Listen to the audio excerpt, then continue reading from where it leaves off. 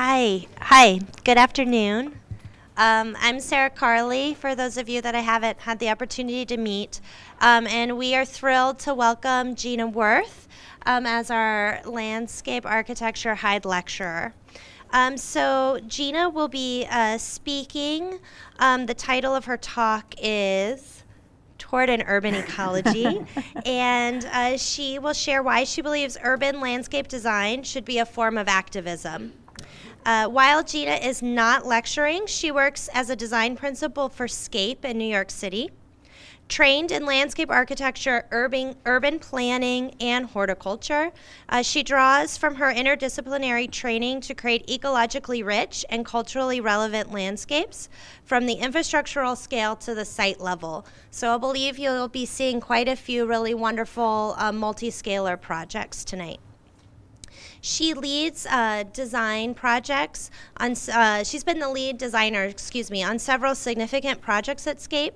She was on the original oyster texture team and was the project manager for SCAPE's involvement in the SIRR, which is New York's climate change initiative, or yeah. Is that a good summary? That's a good summary, yeah. Where she studies large-scale harbor-wide strategies for coastal protection measures that will be utilized in preparing for the next superstorm.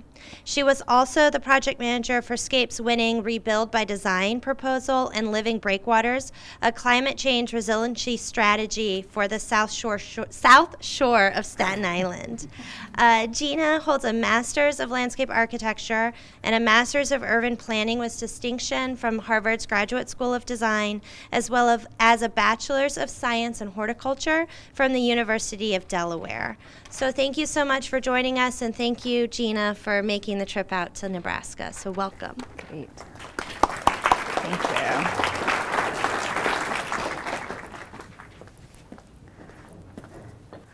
All right. Thank you so much. Is it possible to dim the lights a little bit so we can... So I am so pleased to be here this evening. I've come in from New York City, where our office is based. I'm really excited to be here in Omaha, here in Lincoln. I wanted to say I have family in Omaha, so I have some Nebraska connections, and we also have a University of Nebraska Lincoln graduate in our office. So some of the work that you're seeing today is actually produced by some people coming from your program. So we really appreciate the great work that you do, and I'm excited to share what we're doing here on the East Coast. So let's see. Great. So this is an image of our office. I'm here from SCAPE Landscape Architecture. I'm the design principal of the office. We're about a 30-person office located in Lower Manhattan in New York City. And while we practice landscape architecture and urban design, we really have a whole diverse set of disciplines kind of working collaboratively within our office. We have landscape architects, urban designers, planners, and horticulturalists, and many people that actually trained and studied in two disciplines. So I actually studied urban planning and landscape architecture and bring this kind of interdisciplinary expertise to the work that we do.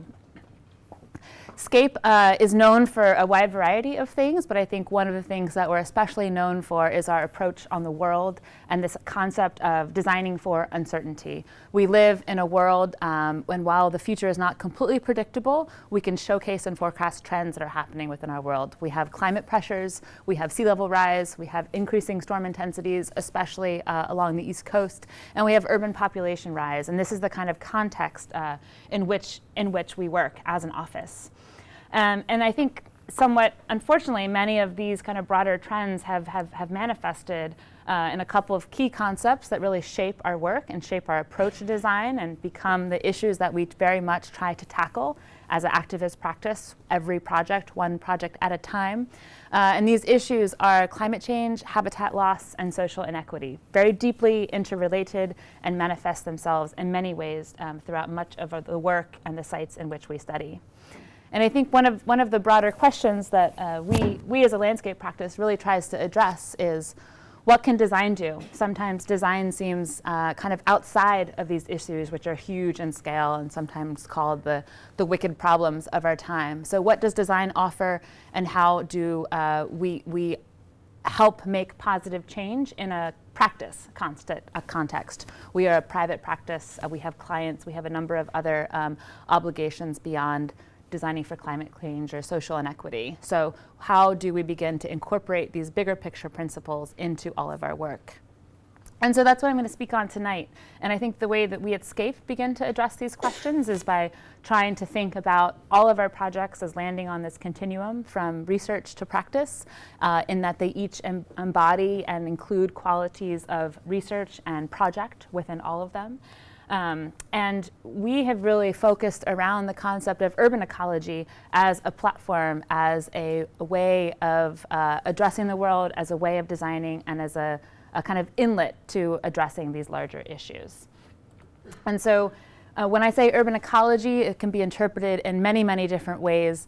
And these next couple of slides are a kind of series of approaches that we take about urban ecosystem design, how we approach it, how we understand it, and how it's reflected in our work. And so we very much, in all of our projects, work to generate ecosystems, forge connections between species, between people and other species. We try to embrace the physical reality of our spaces and our landscapes, which are not always picturesque and beautiful, that sometimes require a redefinition of beauty to fully understand. We try to revive lost landscape systems and look for them very carefully. These images are from a project in Kentucky that I'll be speaking to later this evening. We try to experiment because we do not know all the answers or really have any clue or any idea. So a lot of our work is highly experimental, highly tactical, and meant to be monitored and studied over time and learned from. And then finally, I think really critically, we think ecology involves and engages people, that it's not truly urban ecology unless people are involved in some capacity, because we are very much a part of these ecosystems and very much a part of these trends. So all of our work really tries to very directly speak to people about these concepts. And so I think I've cheated and just titled my lecture the same thing as our book that recently came out.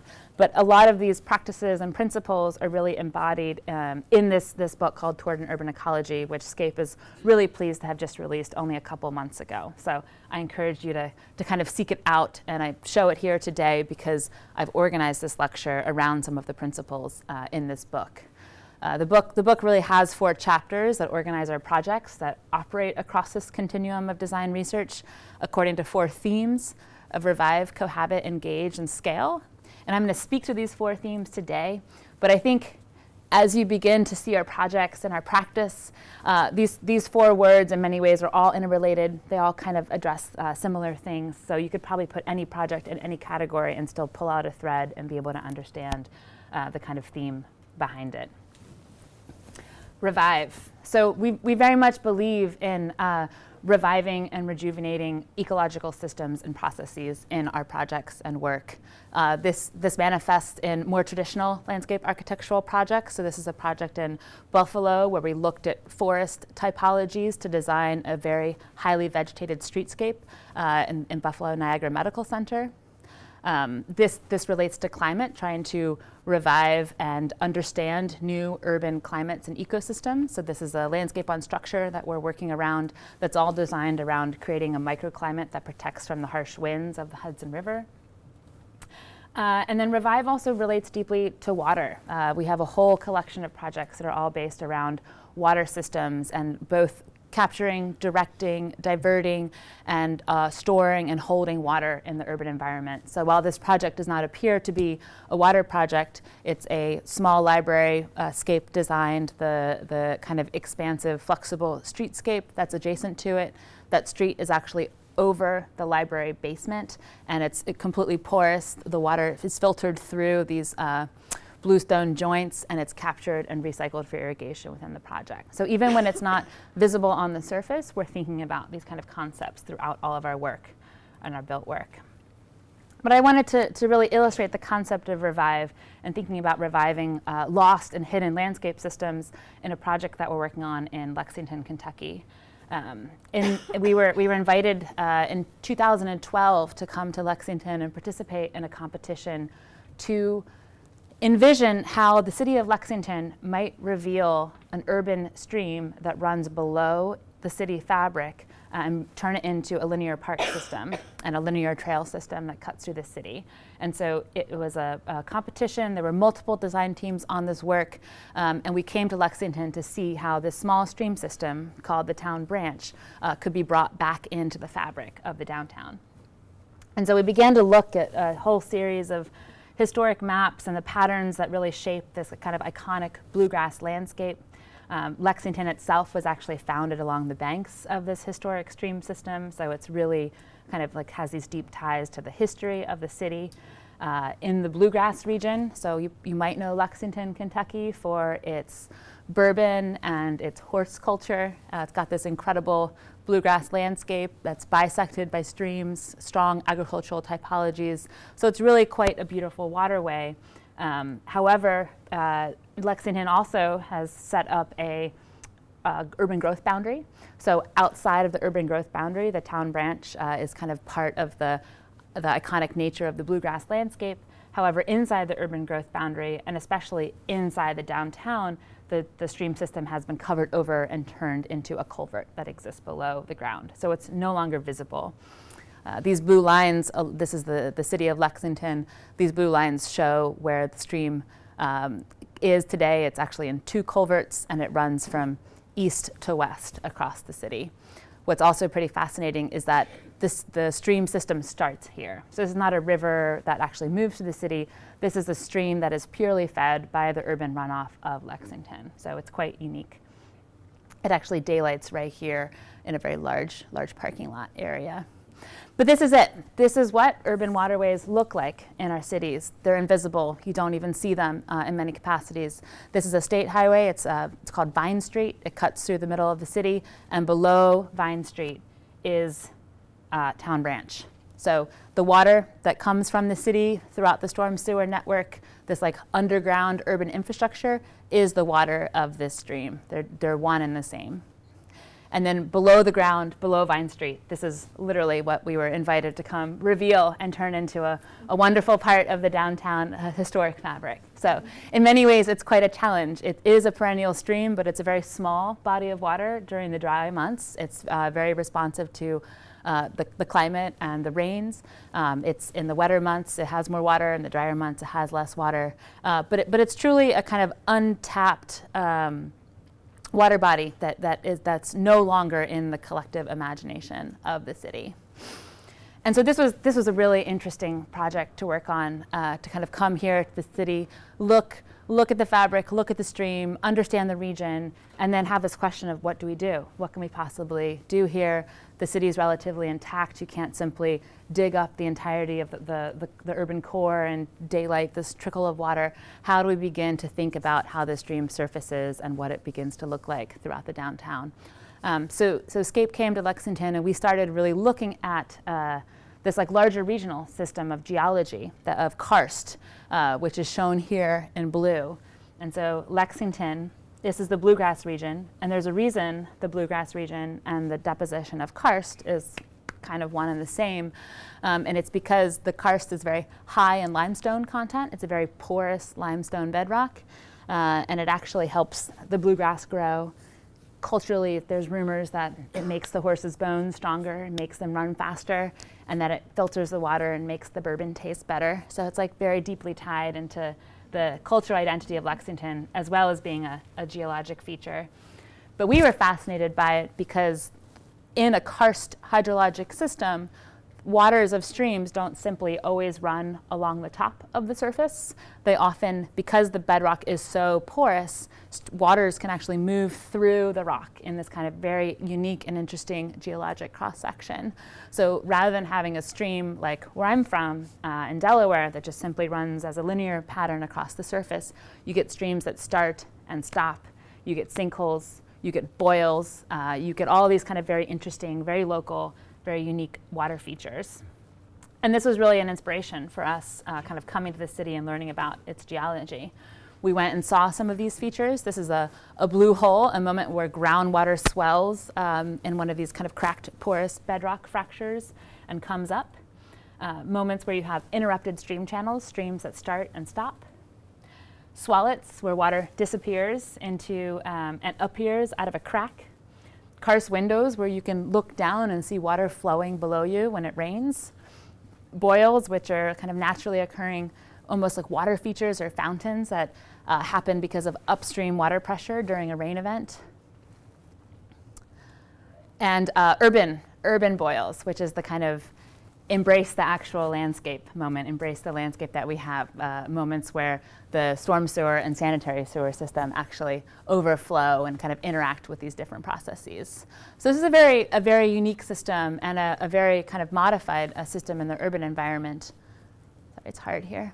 But what we got really excited about was that this template for this geology, this like native geology of how the water moved through the stone, stopped and started, became a really great way to apply the idea of daylighting the stream to the urban condition, where it's not possible to dig a trench down the entire downtown and close streets and close roads.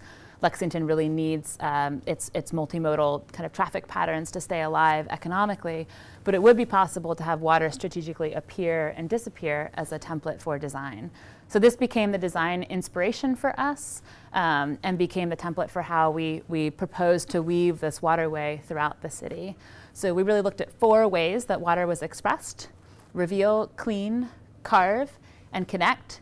The idea that the stream would not be a linear system, it would not have a constant flow, but that you'd see water in multiple different ways as you move throughout the city's downtown. There would be moments of completely revealing the water, creating a daylit stream, and we would do this in moments where we literally had room. Okay, so in areas where there were larger parking lot expanses, we looked at ways of creating more legible park spaces around water while improving and expanding the floodplain and adding different recreational uses to the downtown. So Lexington doesn't really have a large downtown park, so this became a great site for a future park that is in planning today. Moments where the urban fabric didn't allow for large expansive design. You can see the culvert here of Town Branch. It's deep below the ground, so it's not possible to explode the entire downtown to reveal this small trickle of water. We decided it would be critical to clean the water of Town Branch before it actually entered the culvert. And so in the downtown, we looked at some of the urban streetscapes and thought about reconfiguring them into a series of rain gardens and bioswales that would be significant in size and capture and treat all of the water of Town Branch from the street before it actually went into the water body itself. And this would be done through a system of kind of very porous kind of paving types. In other parts of the city where there was a little bit more room, we looked at ways of diverting some of the water from the culvert, from one of the upper culverts into the lower culvert, but revealing it within those moments and actually creating huge cuts or huge carves out of the city fabric. Thinking about activating some relatively unprogrammed space that existed in what is the kind of cultural center of downtown and creating a series of constructed urban karst windows. That same moment where the ground peels away and you see the water below could be reinterpreted on this kind of massive urban scale to create a new plaza. And so this is another piece of this project that's actually under design right now, kind of post-competition. So it's very exciting. We call this area Karst Commons, and I thought about it as a kind of large-scale performance space for the city itself. And then water can be an incredibly connective element. One of the most critical things about this project is that the Town Branch Commons, this linear park space that's beginning to emerge with a pattern of water that is not linear, actually links the bluegrass region and the city. So it's not only a connective thread throughout the city, it's a kind of regional thread that brings people from the bluegrass region into the downtown. And so the last portion of the project we called Connect, and is really the headwaters of the project. It's where there's the least amount of water, but there's the most amount of pedestrian and bicycle connectivity. So for us, I'm just showing this project as a kind of approach, a way of taking and revealing and reviving landscape systems, applying to the site in a very contemporary way. This is not a effort to replicate a natural system. It's a way of being inspired by a kind of hidden landscape system that's kind of unique, but really speaks to both the ecological history, but also the cultural history of the city. And so another kind of like fun thing about SCAPE that we're really good at. We're really good at working on large competitions that take many, many, many years to develop and build. So we won this competition in 2013, and since then we've been doing a whole series of studies to help advance this project. And we are thrilled because state funding was just secured from a couple of different sources, but one of them being a pretty significant Tiger grant just this year. And so we are now leading the design for the kind of streetscape and pedestrian realm improvements for the work. So one lesson I think today is like, visionary design takes time for implementation. So we're really pushing all of these projects forward in any possible way we can. So as I mentioned, urban ecology involves people. About engaging people is a really critical piece of our practice, and how we talk to people about landscape systems, how we talk to people about ecosystems is pretty fundamental to what all of us do. We think that landscape architecture can be a form of activism, of raising awareness about landscapes. This is evidenced in some more research-heavy work that we do. This is a book project that unfortunately I don't have time to get into great depth tonight, but it's called Petrochemical America, and I recommend you take a look at it. It's an analysis of the southern Louisiana landscape and that energy landscape and how it influences our entire nation. I think it's kind of quite relevant today. And it was a collaboration with a photographer, and so this is a kind of activist project that's raising awareness about the energy landscape that fuels our country. We believe in engaging people on a much kind of finer grain. So if you think about landscape architectural practice, if people, one, understand that you're not mowing lawns, and then two, understand that you might be designing park systems, or what is landscape, what are you doing? You often think about like the napkin sketch and how you might transform the napkin sketch into a finalized design that's then built according to your exact specifications. We sometimes try to take the opposite approach, which is really about engaging people and working with people to build spaces that they will steward and own over the long term. So this is a project at 103rd Street, a community garden space where the community was very much a part of the design process, and then also worked with a number of different partners to implement and build the park themselves. So sometimes our design work is not about having the napkin sketch. It's really about kind of coordinating that conversation around design and designing a kind of kit of parts that can be assembled by someone who's not a landscape professional. In our built work, we often think about intergenerational space as a huge driver for design, thinking about these ideas and the kind of challenges of social equity. This is a project in East Harlem. It's maybe more conventionally kind of a park. We call it a plaza, in that it's a playground and a plaza and a park kind of all at once.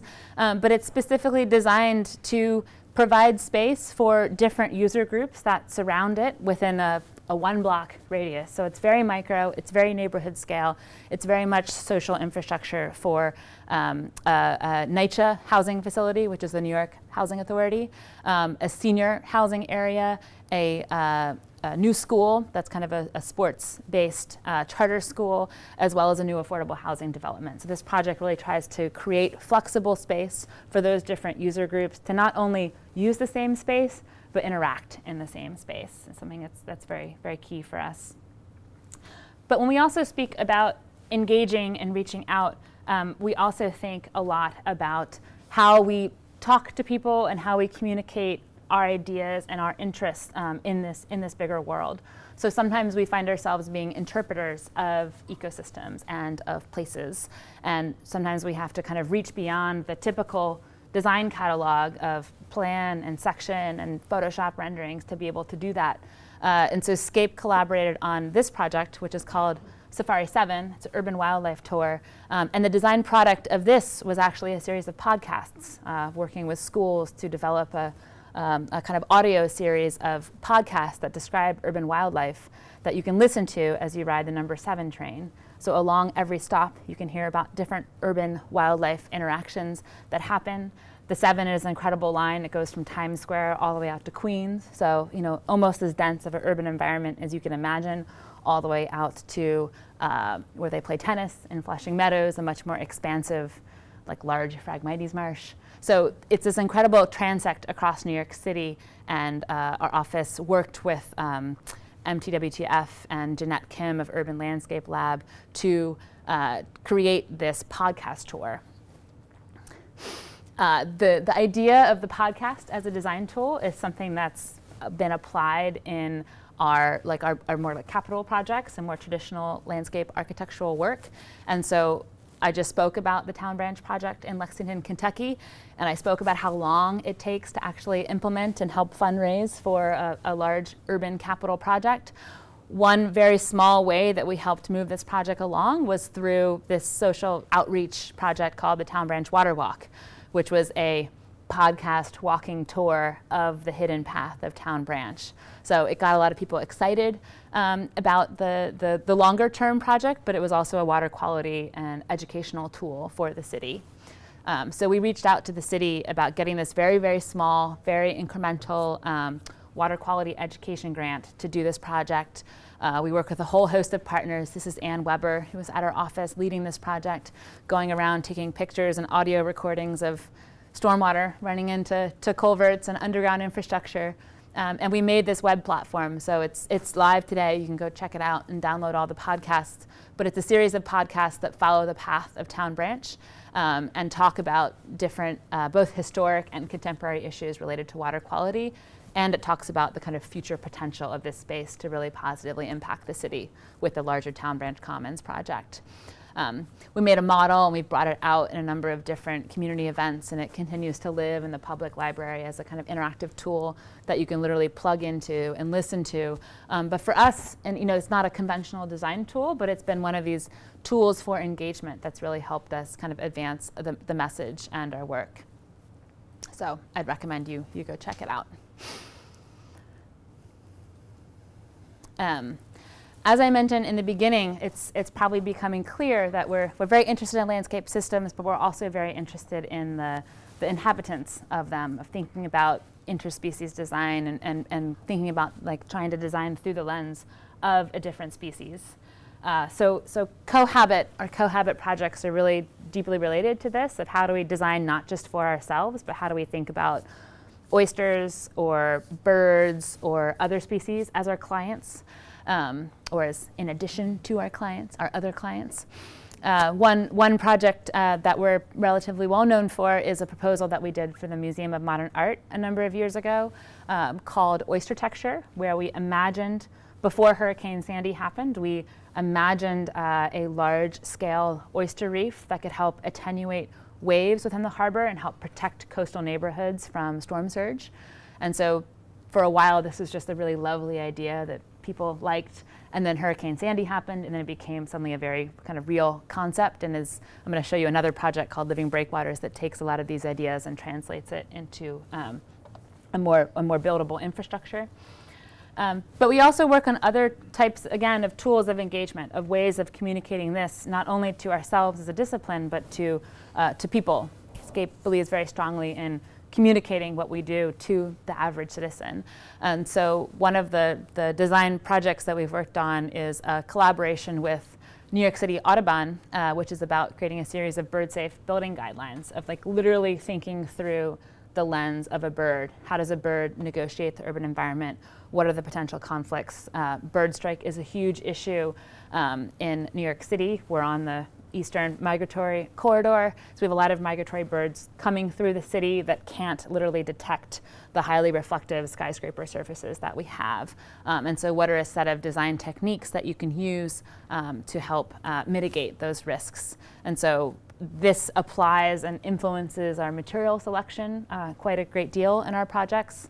And so this is that earlier project I showed that's a kind of green roof project at Columbia Medical Center where we've designed a bird-safe windbreak. So there's a large glass panel along this flyway, but in it, it has a kind of ceramic frit pattern that's detectable to birds, but doesn't block the beautiful views that you have over.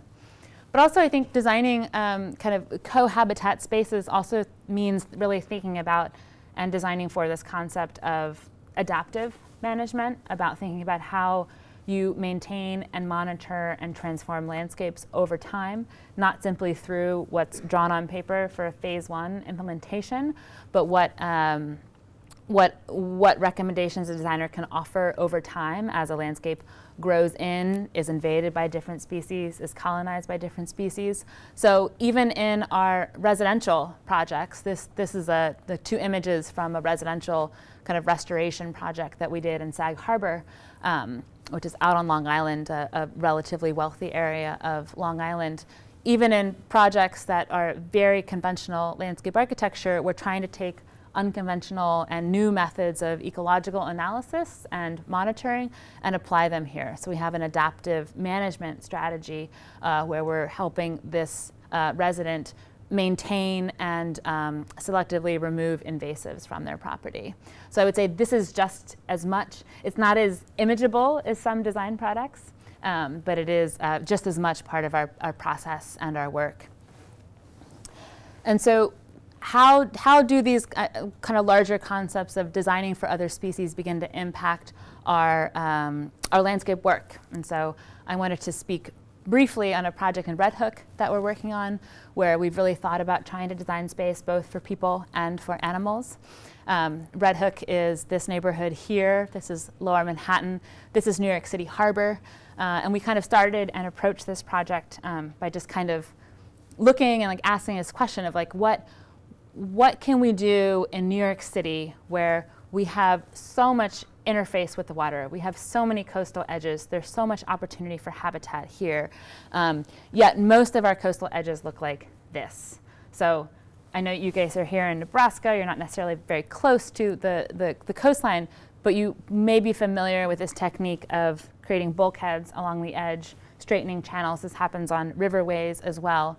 But this is the majority of what New York City's coastlines look like. A very hardened edge where land has been filled out and you've created this kind of hard edge that does not support the whole host of ecosystems that would naturally occur on a lower slope condition.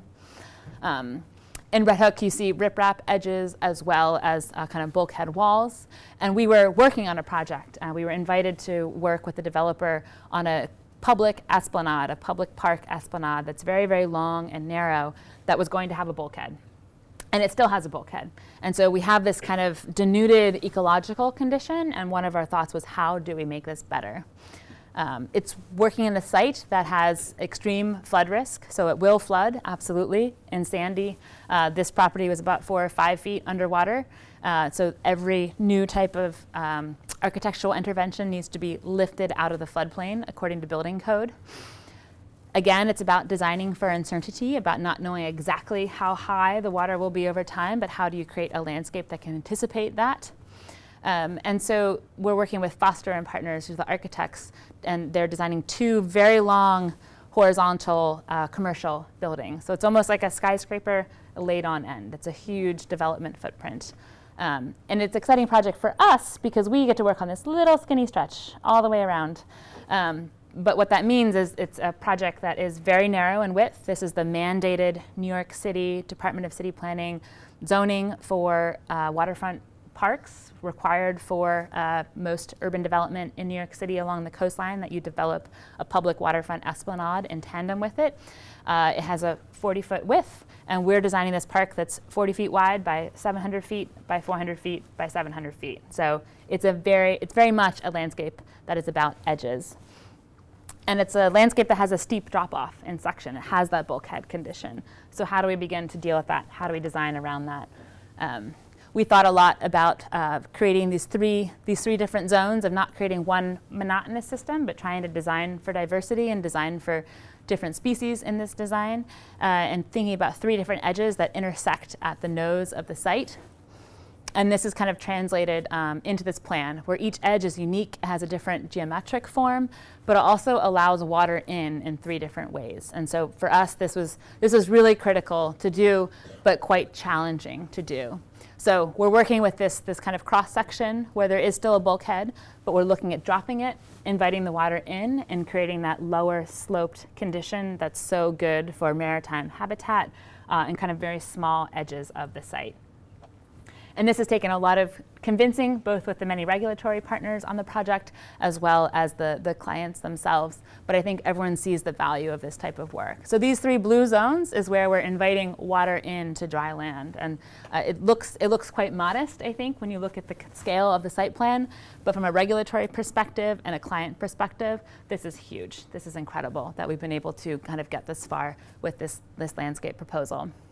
But the important thing to remember is as this landscape changes over time, as it's hit with potentially different flood conditions and sea level rise, a great majority of this edge might actually be flooded. So we're not only designing to let water in on day 1, we're designing to let water in over the long term. And each edge, I'm just going to flip through some of these sections of what the edge looks like today and what it will look like in the future. But you'll see here how the waterfront edge, this is the historic maritime edge that faces some of the more historic properties, but how water is brought in here on this kind of long, narrow tidal shelf. So you can thank Brad Howe for many of these drawings. He's the graduate from the program. He's been working very intensively on this project, thinking not only about the larger concept, but really detailing it, looking at the cross sections, looking at how much water can be brought in along different points, being inspired by the kind of deteriorated nature of the landscape itself, which the developers are not inspired by because their land is literally eroding, and land is quite valuable in New York City. But we're inspired by it and been thinking about how to have these moments that have this feeling of erosion and collapse that bring the water in, but preserve the longevity of the site over time.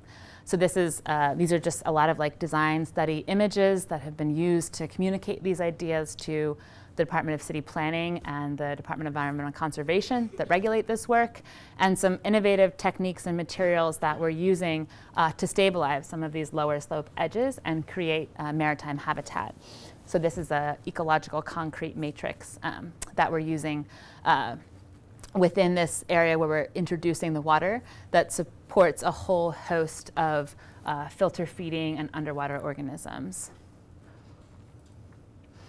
I'm going to kind of flip through these very, very briefly, but what you can really see, I think, from all of these studies is the really diverse nature of this project and how each cross-section is different. And this is literally a landscape on the edge, on a slope. In some areas, we've brought water in for habitat reasons, but in this area, we're actually introducing water into the site on top of the bulkhead for recreational reasons, to allow for a kayak launch and more direct access for the neighbors to get to the water itself. And then even on the roof level of the project, we're thinking about it as a kind of urban cohabitat kind of experiment where we're dealing with a relatively large, very large surface. It cannot support a lot of weight, so we have very thin soil buildup, but we're trying to create an ecological experiment where we plant wind-pollinated species on one roof and insect-pollinated species on another roof and potentially monitor those over time. So within all of our projects, we're always looking for opportunities to expand the range of clients and species that we're designing for, but we're also looking for opportunities to experiment. And so I'm going to speak for about 5 more minutes. I hopefully won't run over too long. But I think these ideas, this idea of revive, of cohabit, of engage, they're all embedded into all of our work. And we have one project in particular that kind of really scales up these ideas and brings them all together and operates across a whole variety of scales. And that's this project called Living Breakwaters, which is built on a lot of these concepts. It's very much been a driver of some of the work that we're doing in Red Hook with the edge experimentation and the material experimentation. And it's also a project that kind of originated with oyster texture, this conceptual proposal for the Museum of Modern Art, where we tried to design a living infrastructure for climate change. And so Living Breakwaters was another competition project that is now moving into kind of full design and documentation and is funded for implementation.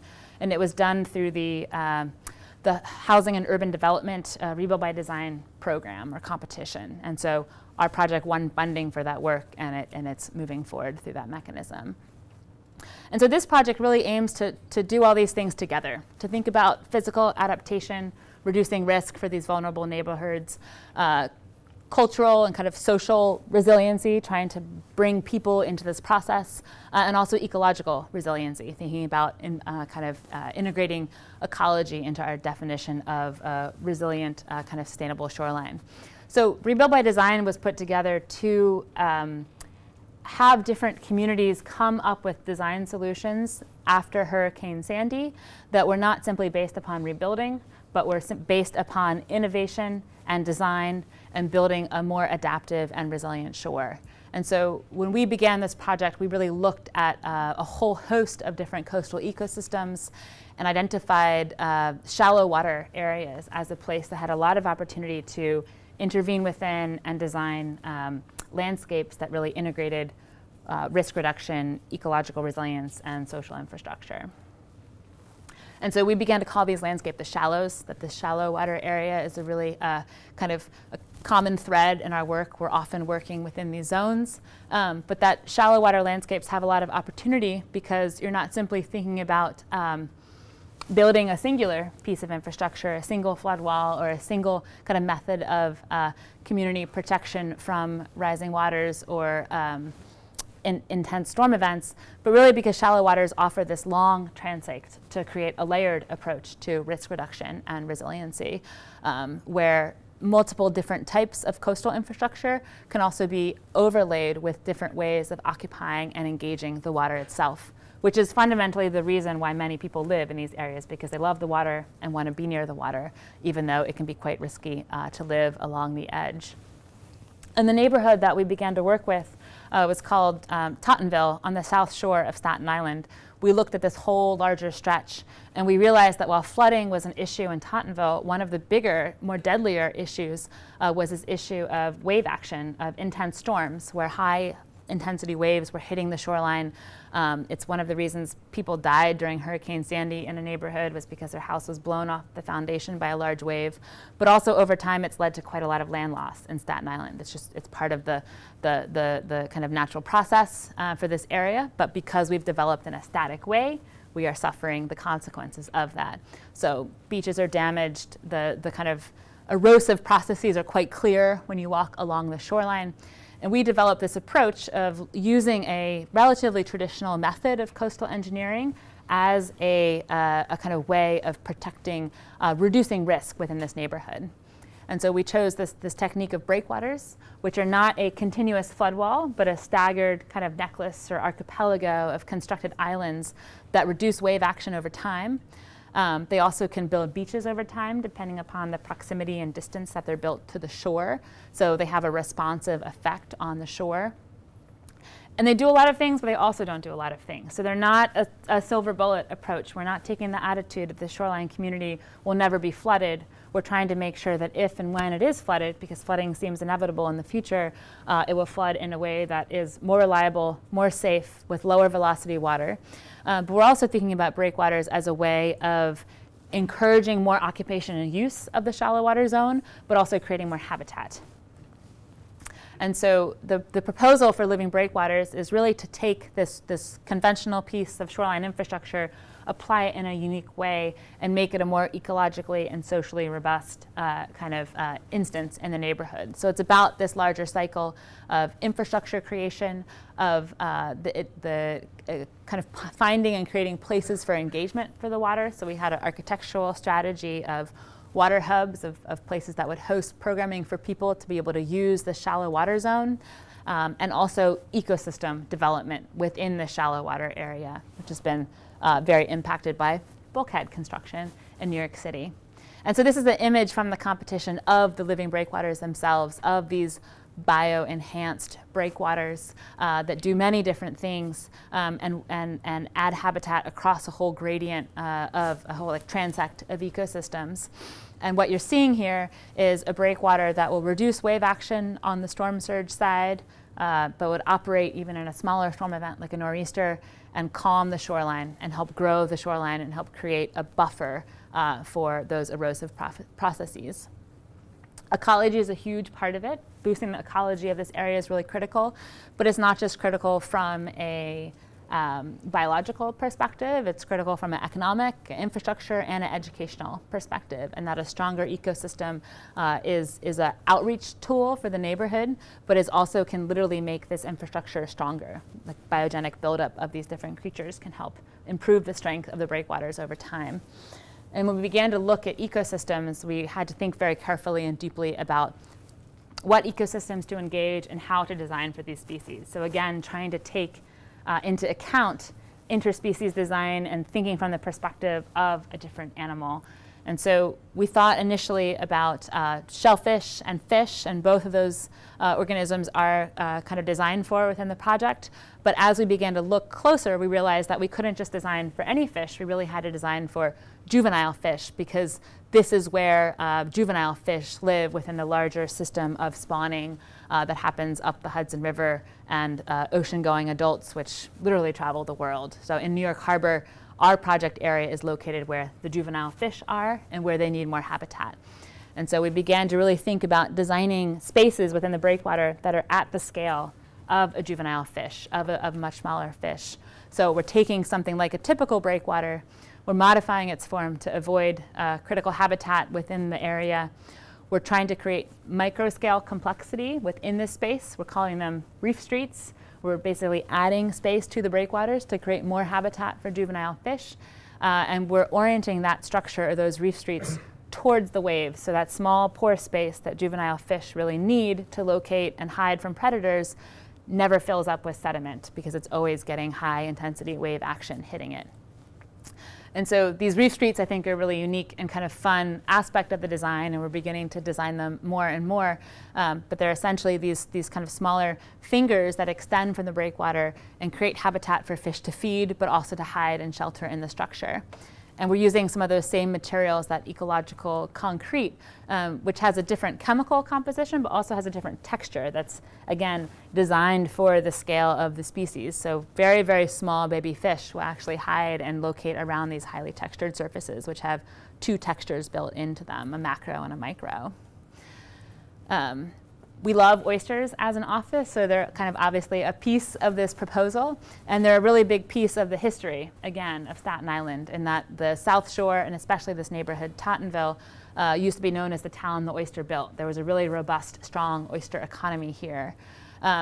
They've also become a huge educational tool for us. It's really about reaching out to people, speaking to the history of the neighborhood, but also getting into schools and working with the stewards of this project in the future. So we're working with a lot of Staten Island schools, and we're collaborating with a school called the Harbor School, which is a school that bases its whole curriculum around New York City's harbor, to teach teachers. This is a teacher training event that some students ran for us, which was really excellent. But to teach teachers how to bring their students to the shore and incorporate oyster gardening and monitoring into their work. As part of one of our tools of engagement during the competition, we made an oyster gardening manual that helped kind of facilitate this process. And now we have a number of schools working on gardening oysters along the shore. And so oyster populations really tanked a couple of many decades ago in New York City, and they're on the rebound. And now all of these students are very much a part of that process. And so I'll end with just a couple of slides on the implementation of this project, because it was a very exciting competition to participate in, and incredible for our office. And now it's moving in a very real way towards development. SCAPE continues to be the lead designer, so we are the prime on this project, which is huge, because it's very rare for a landscape architectural office to be priming what's essentially an engineering project. And we're collaborating and coordinating with a number of engineers on this work. And the reality of working on projects of this scale is that they require quite a lot of data collection. So for almost a year, we've been doing data collection with a really diverse team, documenting the existing habitat, documenting the bathymetric conditions, looking in a very nuanced way at all of these different ecosystems and soil and substrate conditions that exist along the shore, assessing artificial habitat to see what kinds of species might come to the breakwaters, so a lot of analysis involved, and thinking about taking our competition proposal and really getting down in the weeds of material design. So the earlier image is what we proposed at the competition. This is a more realistic cross-section of what we're now proposing and advancing. And what you'll see from some of these slides and images is that the materials really influence the kind of future habitats of the space. So we're trying to think about the breakwaters providing habitats for underwater organisms, but also for larger marine mammals like the harbor seal, which is coming back to New York Harbor and needs places to actually be able to breach and to get out of the water and have shelter that's not directly along the shoreline. And so it's moving into a really kind of interesting moment. I'm going to skip through these slides and end with one video that our office developed, which really showcases some of the collaborative work that's happening with engineers. So one of the things we've learned with this process is that we really can't design alone. Like, as designers, we have great ideas, but our ideas are much better when we design with a wider group of people. And with Living Breakwaters, we've been working with a number of different engineering offices to test the breakwaters and to iterate what configurations are best for this particular stretch of shore with its particular wave and sediment conditions. And so this is the kind of 30% design scenario that we've landed upon. These are some more images that Brad made, a kind of parametric model of different breakwater configurations and sizes, different configurations that we've studied, different modeling results that have been derived from them. But also, this video really kind of showcases that process of iterative design. And so I think I might end right now because I've spoken quite a bit and you probably have questions, but I'm going to let the video play in the background. It shows historic shoreline change of the environment over time, and it shows 15 of our design scenarios that we've been iterating with engineers to develop a scenario, put it into the model, test how it's performing, bring it back to the office, work with those engineers to redesign it, test it again. So it's an incredibly iterative and unique process, and we're excited to kind of be at the forefront of this type of work. So thank you very much for coming tonight. Yeah. Great. Questions? Yes. Oh, I think we're supposed to use the microphone. Sorry. Okay.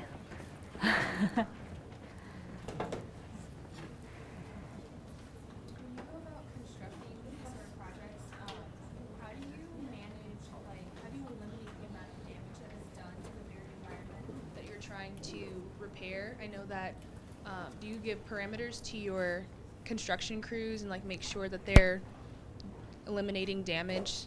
Yeah, no, that's one of the kind of really critical things. And if I was only lecturing about this project, I would get into that a little bit more, because it's definitely one of the first questions that the regulators are very interested in. Because even though New York City's underwater habitat has been highly denuded over time, it's highly compromised, it's very monolithic, it's not diverse, it's essentially a very muddy seafloor in a lot of areas. It's really critical not to displace more habitat than you're trying to engender on a site. And so we did a couple of things with this work. Even in the competition phases, we had that very question of like, what exists here that should be protected? How should we make sure not to negatively impact that? And we talked to the Department of Environmental Conservation, and they said, well, there's not any great maps. There's not a lot of information about the underwater world. Like when you look at the GIS data set of the data that's available onshore in Staten Island, there's huge numbers of layers of endangered species, other kind of land use assets. When you look underwater, it's just blue. It's just one thing. And we all know the underwater world is not a monotonous environment, so it's kind of a challenge. One of the things we did during the competition was actually go out and meet with a group of hard clammers who were using this area as a place to harvest clams and sell clams on the market.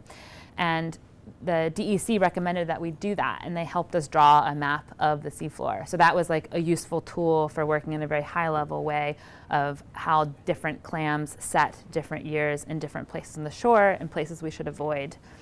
It was pretty fascinating because we found that a lot of clams actually set most on the edges of the constructed channel, because that intercepted the free-floating clams in the water, and they landed there. So the artificial construction was actually the best habitat for clams.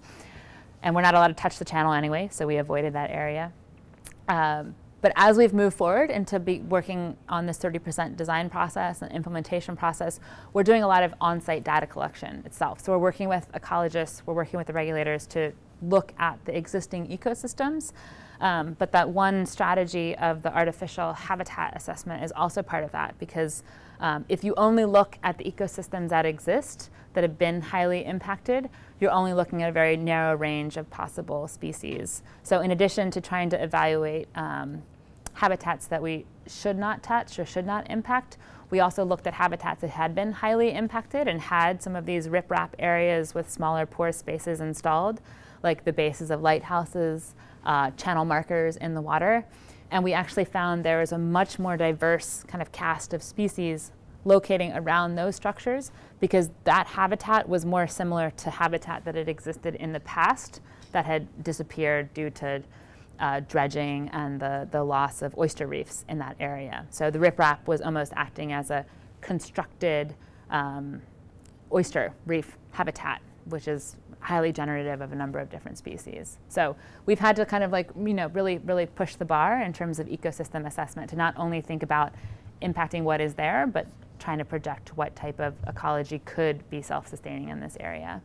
But the whole project is a pilot in a lot of ways too. So there's 5 or 6 different techniques that we're using to restore oysters along the breakwaters, and we plan to, in the same way I talked about that residential project, we're planning to monitor and have an adaptive adaptive management plan for the whole project over time. So it's not fixed in stone. The graphics showed the breakwaters just kind of plunk down on whatever material there is. What does your geotech consultant tell you about what they're sitting on? Yeah. Because there's going to be a lot of force put onto those things. It's like a retaining wall or a building. It seems to me if you don't have a decent foundation, it's just going to fall apart. Yeah, and that was one of the main criteria that we spent about a year doing data collection for, was sediment samples to look at the amount of sediment moving through the system, but also the geotechnical borings to see the kind of conditions of the ground. But are they just sitting on sediment? So we have established that a huge majority of the site is a stable enough sand to construct breakwaters of this size on without any kind of subterranean reinforcement that has to happen. We're likely using a marine mattress in some parts of it. That's still kind of being discussed by some of the engineers, but it's definitely impacted where we can and can't locate breakwaters. So in the competition phase, we had this like huge footprint that we were looking at, and that's really shrunk based upon the data collection that we've done. It's a big piece of it. I think one last question. Great. I just wanted to ask about the sort of size of team that is put together for a project like this. How many consultants do you have? And it's a large project. So. It's a large project that really keeps growing. So when we did the competition, I think there were 7 kind of formal partners on the team. So it's led by SCAPE Landscape Architecture. We had an architect as a sub-consultant. Low Tech was the architect. We had Parsons Brinkerhoff, who's a large engineering firm. We had the Stevens Institute, who was doing some very high-level early coastal hydrodynamic modeling for the work. And then we also had CR Consulting, who's developing that ecological concrete product, and their marine biologists now working on the project. And we had the Harbor School, which was the high school in New York City that bases their whole curriculum around the water and is doing a lot of oyster restoration. So that was already a large team, and it meant a lot of huge meetings around the table. And collaboration is incredible, but it's also very time consuming. So it's something you really have to not only factor into your projects, but you have to budget for. I think it's made an incredible project and it's really improved the process, but it's something that clients don't always understand from the beginning because they want to reduce the team as much as possible, save money, save time. As it's moved into implementation, we've only expanded most of the number of engineers working on the project. So we have Ocean and Coastal Consulting, who was actually on the original team too. They're doing the full documentation of the breakwater system. We have MFS and Prudent, who are 2 engineers working on a lot of some of the geotechnical work and some of the habitat assessment work. AKRF is contracted independently, and they're doing the environmental review. It's going through a kind of environmental permitting process as well in tandem. And Arcadis has been brought in to do a lot of the, we've moved beyond hydrodynamic modeling. That video I was just showing is shoreline change modeling that's also relatively high level. As we move into the next phase of design, which is 60% design, we're doing a kind of full integrated Delft 3D model, which is will look both at water quality, sediment, and hydrodynamic action over time. So it is not a simple process, and we're just one we're one design team working on the project. There's the whole host of people involved from the regulatory perspective. The project is held by the state governor's office of storm recovery. They're implementing it. They have a whole host of legal consultants and policy consultants and others working on it. So it's not a short answer to your question. It's a very large team. It's a very large team. Are you making money? I think we're making some money. Yeah, I don't know what I'm authorized to share there, but it's a. I think what we're mostly doing is we're learning quite a bit, and we are setting up a kind of new framework that elevates the role of landscape architects in a process that typically landscape architects aren't really involved in, and so that's been incredible for us. I would say we might be making money, but we're also bearing a huge amount of risk that landscape architecture often does not bear professionally. So it's another like whole new territory for design practice in our work. I'm happy to kind of stick around too and answer questions. I know I went a little over, so. Thank you. Thank you so much. Okay.